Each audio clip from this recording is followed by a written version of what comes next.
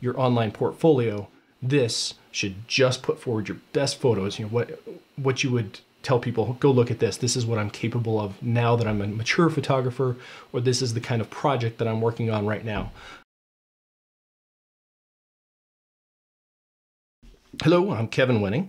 This is one of my lessons learned videos for those who are just starting out or practicing their photography, taking it to the next level. What I'm talking about today is something that not everybody is going to do, but you'll probably get to at some point if you want to host a portfolio online.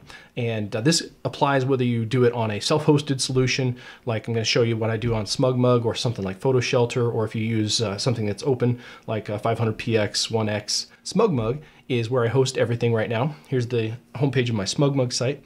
And what I'm looking at today is I just kind of did a reorganization on this, highlighted just my most popular categories, galleries, if you will, the stuff that I like to keep updated here on the homepage of my site.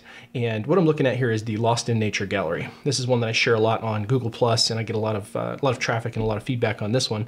As I scroll through here, what I'm looking for is, when I updated my site, I wanted to basically eliminate anything that is not a good photo anymore. And there are a couple of different approaches, just talk about real quickly, to how you maintain your online portfolio. One is you dump everything into your online portfolio and you just show everybody everything that you shot. These are my vacation photos from Cuba, from Italy, from wherever. And you're gonna put those up here on your website. And obviously I haven't organized those, my galleries in that way. If you look at here on the back end of my website, I do have my website, my SmugMug organization. I do have buckets for different places that I've been, and they're sorted in different ways. However, I don't make those visible to everybody. Those are for me, those are for backup, plus I can search and find any photos that I've got stored online.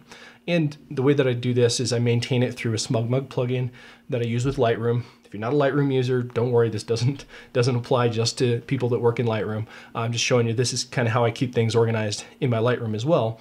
I've got things sorted by countries and different locations that I've been to, but I don't expose those to everybody. I put them in here into SmugMug because that's my backup. That's a backup of all of the photos that I've ever finished and published, but they're not going to be visible to everyone. Let's go back to the SmugMug site here. So what I'm doing as I clean this up and reorganize my site is I want to just put in these public-facing galleries, my best photos, the ones that I'm proud of, that people might be interested in printing or sharing. And as I scroll through here right away, I look at these two right here. I mean, I don't know what you think of those. To me, they're not my best photos. I'm going to go ahead and eliminate these out of these galleries. And they're not going to be eliminated out of my online backups, just out of this gallery.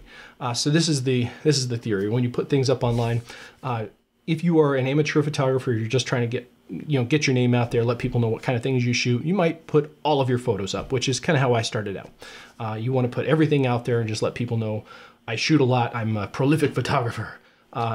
Or the next best way to do that is to curate your galleries and only publish and put things forward that you want to be known for, that you want to possibly be hired for. If you're a portrait photographer, if you're a landscape photographer, if you're a travel photographer, what have you, you're going to curate just that look, right? You're not going to just show everybody everything. Let's go to the homepage of my website here, actually. That's kind of what this portfolio page is. This is everything. I haven't even organized this yet, so I just kind of dumped photos in here. I need to go and organize them according to locations and which ones are my favorites. Like just this section right here. This is a little confusing. I've got something from Porter Sculpture Park in South Dakota that's a weird looking photo right next to San Francisco, right next to Indonesia, right next to something from the Caribbean. These don't really go together, right? This is just kind of a, hey, I shoot a little bit of everything. And that's my approach. I'm not looking for clients. I'm not trying to get people to hire me to shoot a certain style. So I'm putting these up because they're my favorites. This is my portfolio. I can do whatever I want with it. If you're trying to get hired to shoot weddings or shoot portraits, just show that in your portfolio. Anyway, there's plenty of other reviews about that. That's not what I'm talking about for you today. So back to my Lost in Nature category.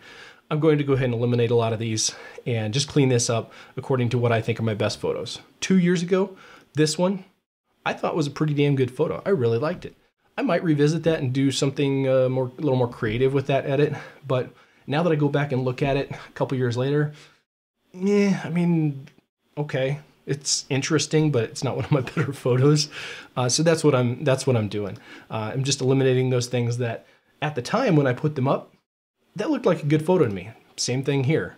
I mean, kind of interesting. It might be a good story piece if I were going to do a blog post and write a story about Rosh Hanikra and the sea caves in northern Israel. But just as a photo itself, does it really tell a story? Would anybody look at this and go, "Oh my God, that's beautiful! I must have that"? Nah, I mean, it doesn't really jump out at me that way. But that's what I'm doing. Just cleaning up these photos that I used to have in public-facing galleries, and I'll move them, and they'll only live in these deeper galleries that I don't publish to everybody, but they'll still be backed up on my service. So that's really all this is about. This is a quick lessons learned for you. Not to publish everything and put everything out there publicly.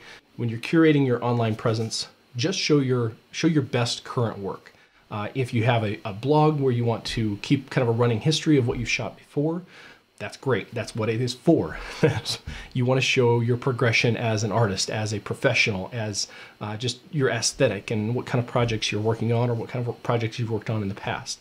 And then that will show somebody, if they really want to delve in and figure out who you are, they'll look back at some of the old blog posts and see what kind of things you used to shoot. And then they'll look at your portfolio, which is your best work, what you're doing today, and go, okay, they're improving. I see their style evolving. I see what they're working on now.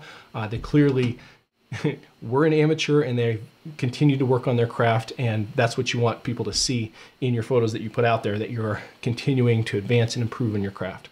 This is something that is going to be very important to you, especially if you want to be a working photographer. If you want to shoot projects for other people, you want them, when they hit your website, to go, "Oh, wow, okay, I can see that this person really knows what they're doing." Some of these photos for me, this is a crap photo. It is. I mean, this is one of my early photos. I shot this with, I think, an iPhone 4 on a trip to China. At some point in my life, I thought this was a good photo, so I posted it. No, it doesn't need to be out there on the front page of my website anymore. Those are the kind of things that you want to eliminate so you can put your best foot forward. All right. Hope this has been helpful. As always, leave me comments and questions. I'm happy to help anybody and respond to you if you ask me. Thanks.